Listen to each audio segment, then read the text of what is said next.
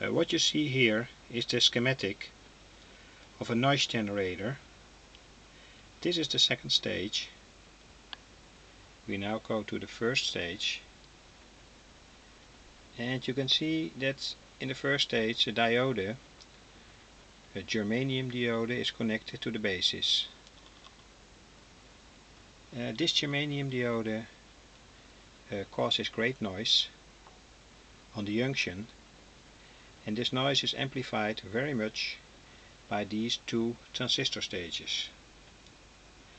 Each of the stages amplifies approximately 270 or 300 times.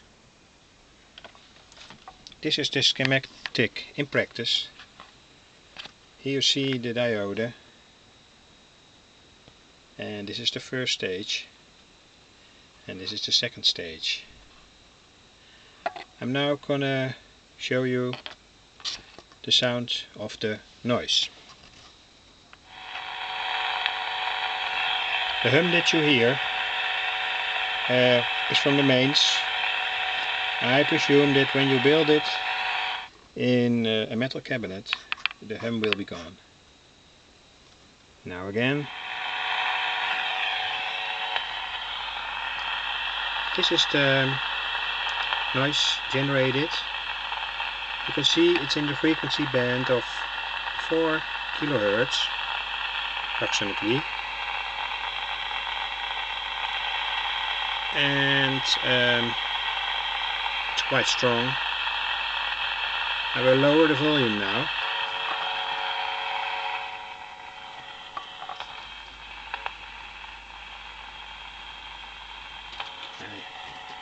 I put up the volume.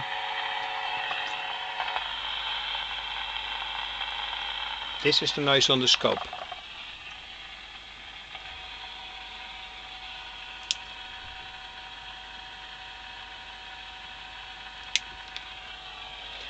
And I'm going to switch now to a special speaker for high frequencies, a tweeter.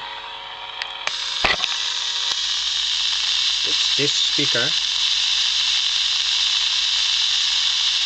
And you can see now that this tweeter has a broad frequency band, and lets pass the high frequencies very good. Now I switch back to the small speaker. This small speaker was specially constructed for small transistor radios, so it doesn't have to doesn't have a broad frequency band.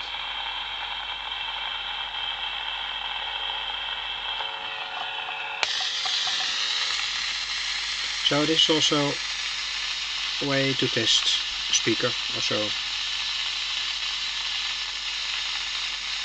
wish you luck.